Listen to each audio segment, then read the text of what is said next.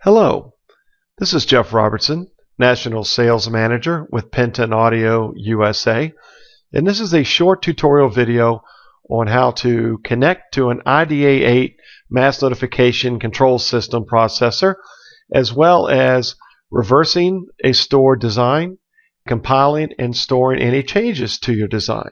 So let's get started. I'm going to launch my IT Studio software. When the software launches, you're going to see this blank screen. You may, down here at the bottom, be on the third-party command or control list windows or tabs. Make sure you go over to the device management tab right there.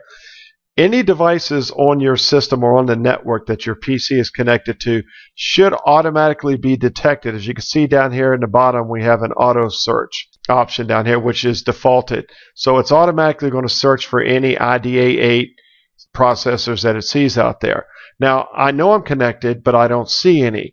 Well, one of the first things you want to do is go up to Tools and go down to Communications. This is where you're telling the software what device or networking device in my computer do I want to use to go out and search for any of the IT Studio software machines. So I hit Communications, and you can see mine is defaulted to my wireless adapter. But I'm actually plugged into a manual switch connected up to an IDA8. So I'm going to change this to my actual LAN connector, and then once it sees that and goes through it, there you go.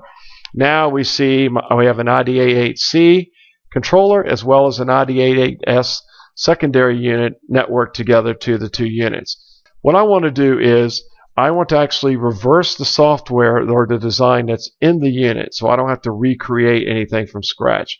So the first thing I'm going to do is just highlight it anywhere on that line.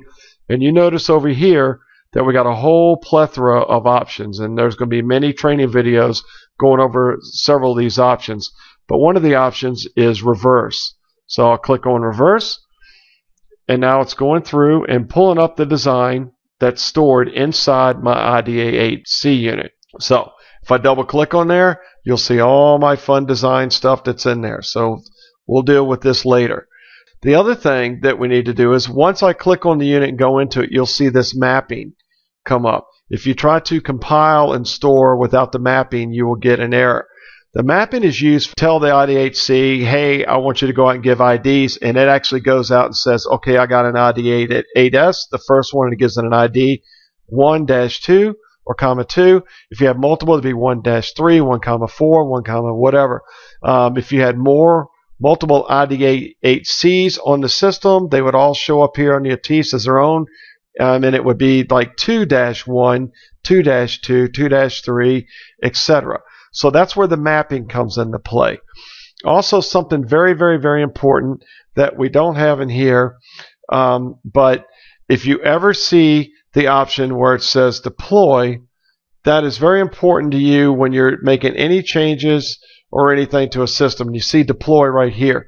Deploy is if you make any changes to an existing mapped network.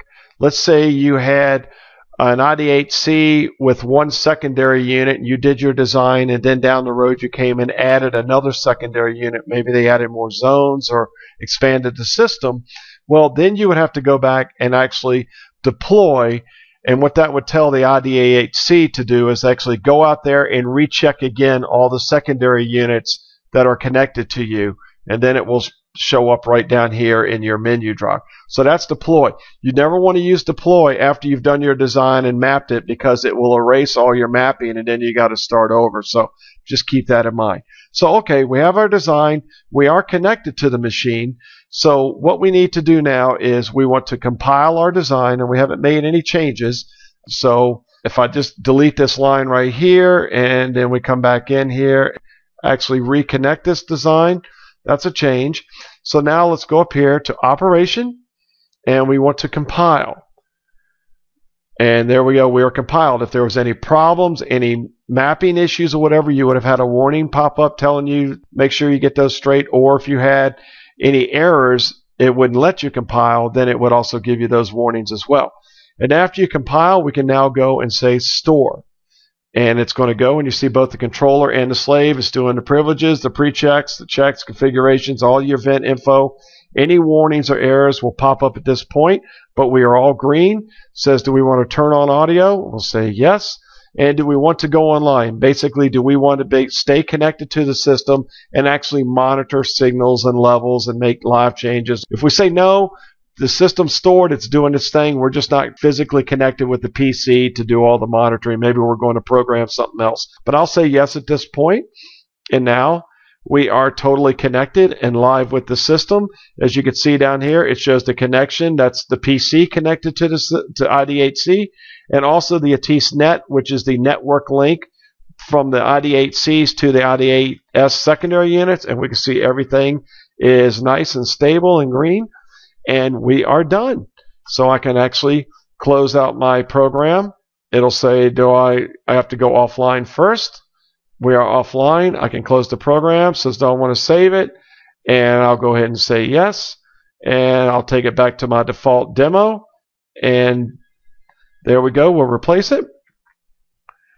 And there you have it. You have connected, searched, reversed the program inside of an IDA8S, compiled your design after you make any changes or corrections, and stored your design, went online, and then went offline to close it. So you're well on your way to becoming an IDA8 programmer, and please look for additional videos on this. The next one will be on how to update the current software or firmware inside of an IDA8C unit to a later version. Thank you, and I hope you have a great day.